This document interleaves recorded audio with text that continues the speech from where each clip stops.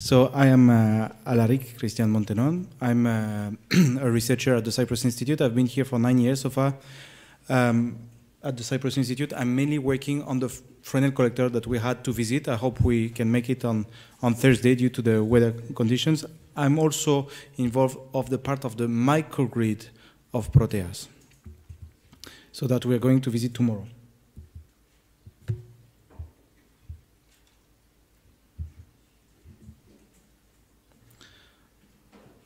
So here is PROTEAS as seen from drone. So you can see that there is an heliostat field, so mirrors, 50 mirrors in front of a tower. So that was the original plan of PROTEAS. But as you see, there are other systems, the microgrid.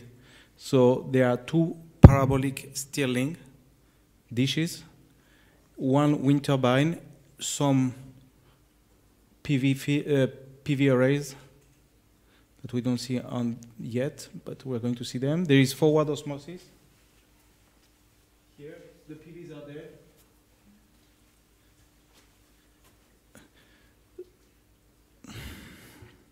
So this is where we're going to go tomorrow.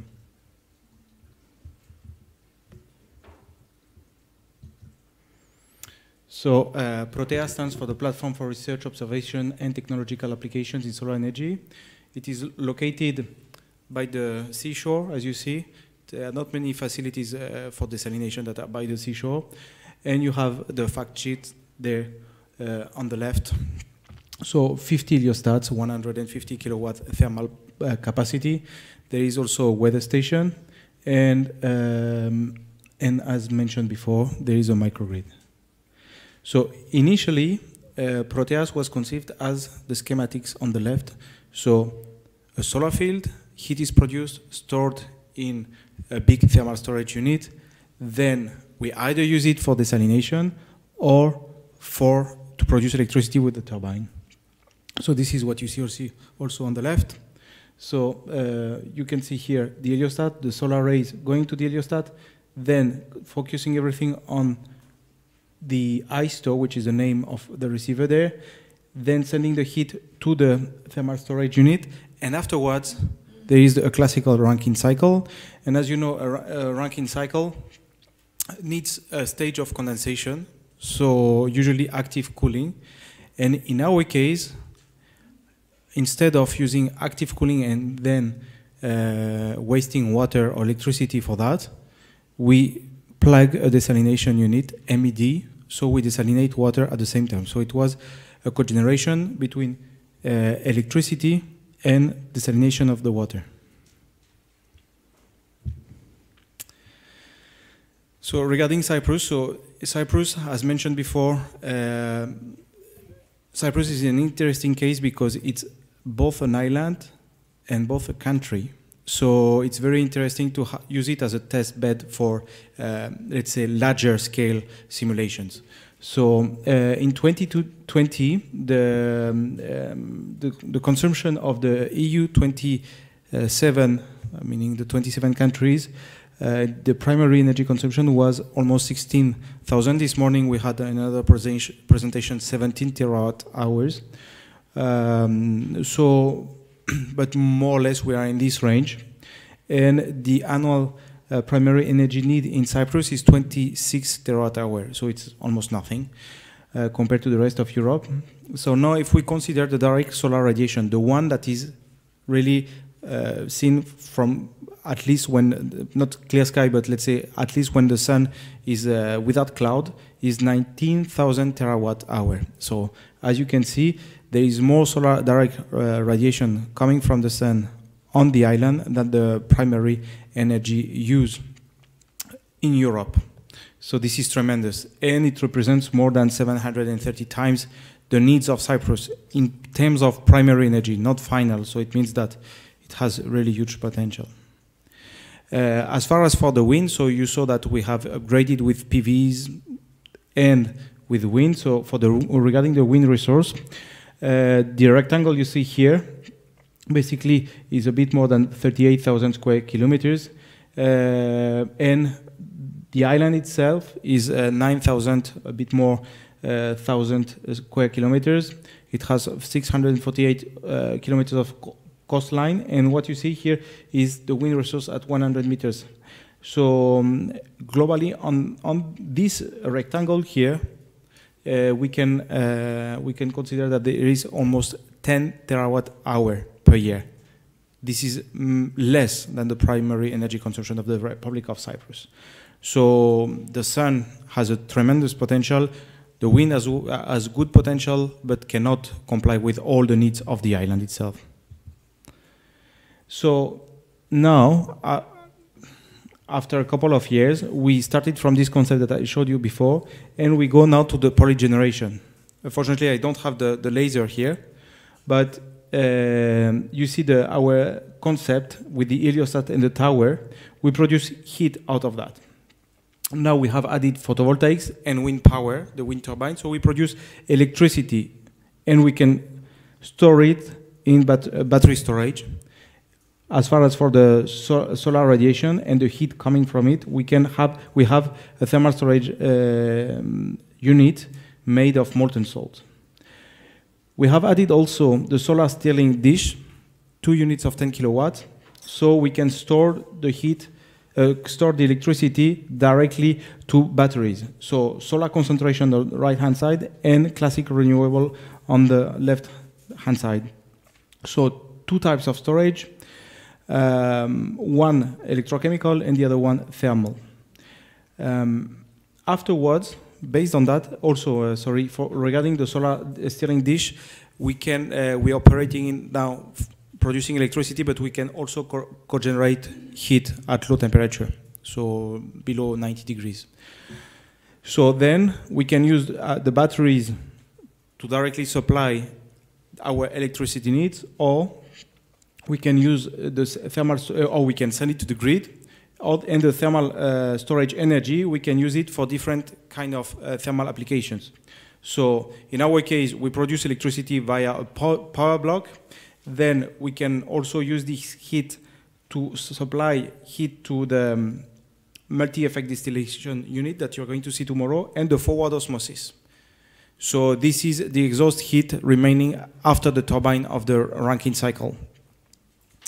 We can use this heat for heating and cooling in the buildings or for the industry. And this is our, basically, at least our goal with the upgrade of PROTEAS. So here are all the components. So the PVs, 10 kilowatt peak of them, they are being sent directly to the EAC grid, means the Electricity Authority of Cyprus. That was like more than 12 years ago. So the scheme was not very good. Basically, we produce the electricity. Whatever surplus is produced, it's lost, net loss for us. Then we have an inverter, island inverter. So we send both the electricity from PV fields and from the wind turbine down there.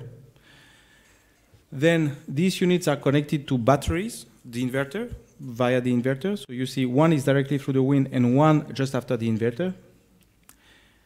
We have also a BSRN station, so a baseline surface radiation network station, which is a special network in where there are few affiliated in the world, where we have really high level of precision data.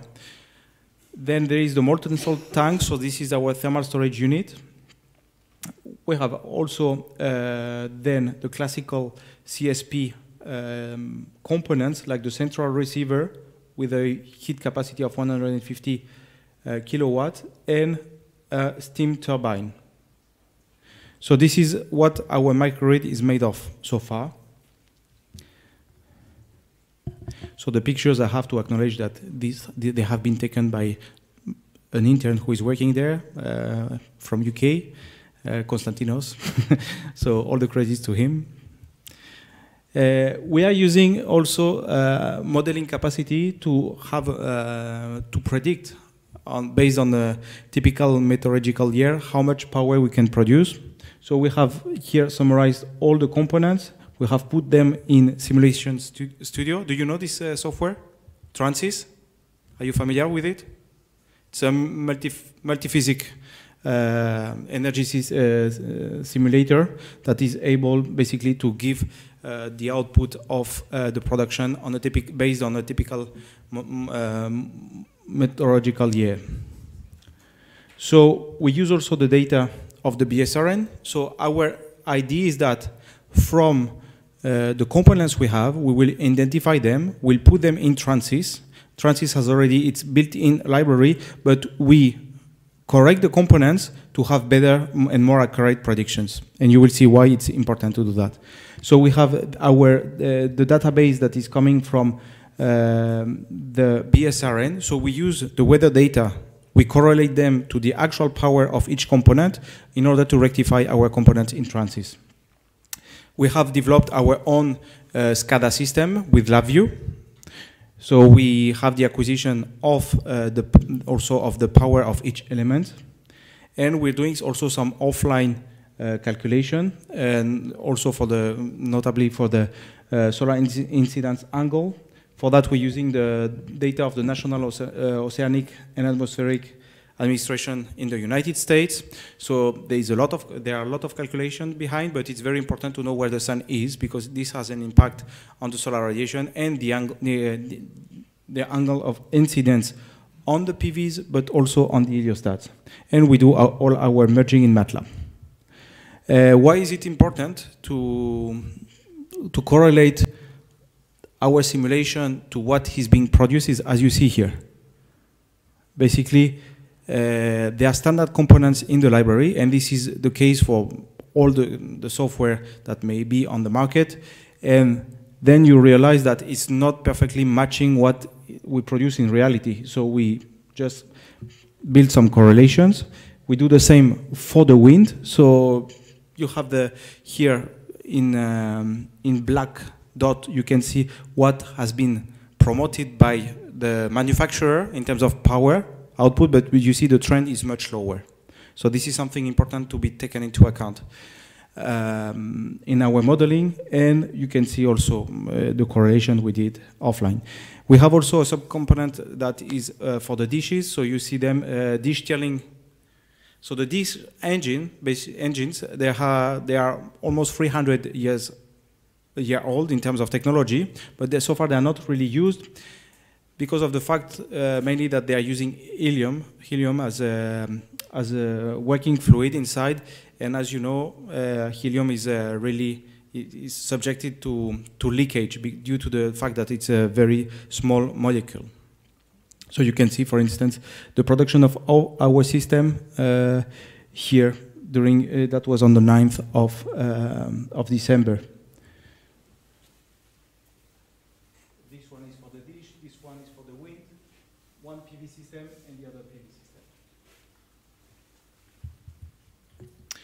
So regarding our thermal storage, we have two sets of batteries, one for the wind and one for the inverter. And also we have this big tank there, which is powered by electric heaters. This one, so molten salts, we have 5 heaters inside, and they maintain the salt in liquid phase, which is something that is very important when we work in CSP. Especially for the pump, for the piping, we need to make sure that we can pump the fluid and it's not stuck into the piping. So thermally, you see we have 850 kilowatt thermal, depending on the liberty that we give to ourselves for the operation. You can see here the heater, the tank after its installation without the insulation and the cladding. So basically, we produce heat for this tank via 2 modes. First, from the receiver there, but also from electricity via the batteries from our microgrid. So you can see some weather data. I will not go into the details, but what is very important is that you see here in December, the overproduction stays low, but compared to, for instance, what has been discussed by Professor Parelli this morning, is that in the summer, we have overproduction. And we see it here. We see it here also in our case. So this is something that is important to consider when we deal with storage, is that in reality, a lot of well, it depends, but a major part, or let's say a big minor part of what we produce sometimes has to be curtailed out. So we have been developing our own modeling with retrofitting from the real data. And for instance, in the case of PROTEAS, for the production of electricity via the turbine, which is our main purpose, we can see that electricity at the end is produced in this in kilowatt hour per day for each month. You can see this amount, so there is a big discrepancy between the summer and the winter. And we don't see it here clearly, but the dark green is what has been lost because we overproduce, basically. So afterwards, you can see the solar radiation, so the global and the direct, and as well as the wind speed, the average per day for each month. You can see the production on top right of the PVs, the two systems of PVs, the dishes, so the parabolic dish, and the wind turbine. And at the end, for each month, we can see the heat from the tank, where it's coming from. So this is originally our aim, as it has been designed as for the cogeneration of electricity with desalinated water. So here the heat going to the molten salt into the tank, and this is given by our heaters. Basically the heaters immersed in, they help us to maintain the salt at a friendly temperature, and we can recover part of the electricity that has been produced on site for the purpose of the turbine at the end. I will not go into details because this is about storage, and you, I mean, you're the specialist about storage, but and also going to the, let's say, to the environmental considerations. CSP, solar concentration power, has better impacts than PVs, for instance, because our main competitor is the PV. Solar concentration is very costly in terms of capital cost, so it's very expensive compared to PV that we import from abroad. But what is usually neglected is that the CSP already comes for minor added value with a thermal storage unit in. But PVs, it's only the production of PVs. It produces, it's good for politicians, because we put it in front of the sun, it produces electricity. We don't care about how much and when. So that's a big issue, because PVs, without considering the storage, for me, it makes no sense. So we see the case of, for instance, here of California, where we have the classical duck shape, which, so this is for winter month. You see that natural gas has to ramp up quite fast in order to respond to the decrease of solar. But we have to understand that when here we have low natural gas, maybe several factories, they have to stay in standby, and being in standby means still emitting. So PVs and wind can only work if there are power plants, diesel or whatever, that are ready to start. In order for them to be ready to start, it means that it's not on and off. They have to be in standby and to emit. So we have to have emissions just to be sure that our PVs are operating, and the wind as well. And in the summer, it's even more, as you can see. So that's why energy and not only power should be considered. So this is something that has to be understood, that the storage has to be integrated when it goes to comparing the different renewables. So in order to be fair, because our main competitor is clearly PV, we should consider the CSP with its tower, the thermal energy storage, and the classic Rankine cycle versus PVs plus the electrochemical lithium-based battery, at the end they all produce electricity. But if we consider that, first it's much more fair in terms of cost comparison, and also in terms of environmental impacts. So Manuel presented a lot of these aspects, so I will not go into the details, but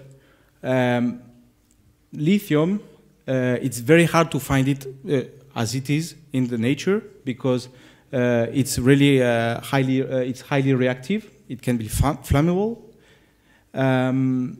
Also, the techniques to extract lithium to the environment are not so friendly, not at all.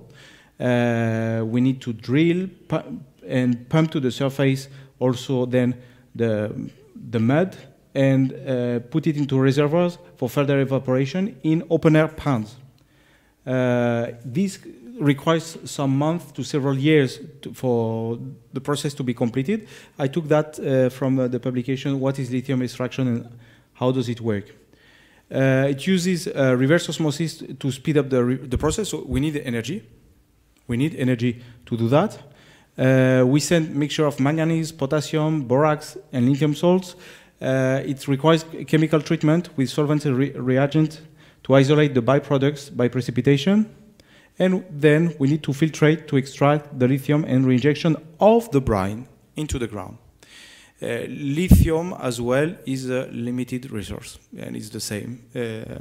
So speaking about renewables, we produce renewable energy, but if the storage medium is limited, we're just shifting the issue of fossil fuels from one side to the other one. There is also contamination of the local environment, the water and the air. This has been reported in Chile, Argentina, and Tibet. In Argentina, they had some rivers that were turning blue just after the mining. There is an interesting case in Australia where only 2% of the 3,300 tons of lithium waste is recycled. It's not really, it's not, let's say, maybe the technique is mature, but it's not well processed yet. And usually all these devices, they end up in landfills until they get processed or not. And also the lithium cathodes degrade over time and they cannot be placed into new batteries. So that's why I think that when it goes to renewable, it's very important to consider the storage. I'm not a specialist in storage. I'm more coming from the, let's say, the power production, but the two of them have to go together hand in hand and to take all the aspect of sustainability inside. And this is, this should lead to guidelines for the decision makers. So tomorrow I will see you at PROTEAS, and I think I'm on time, and if you have any question. Thank you.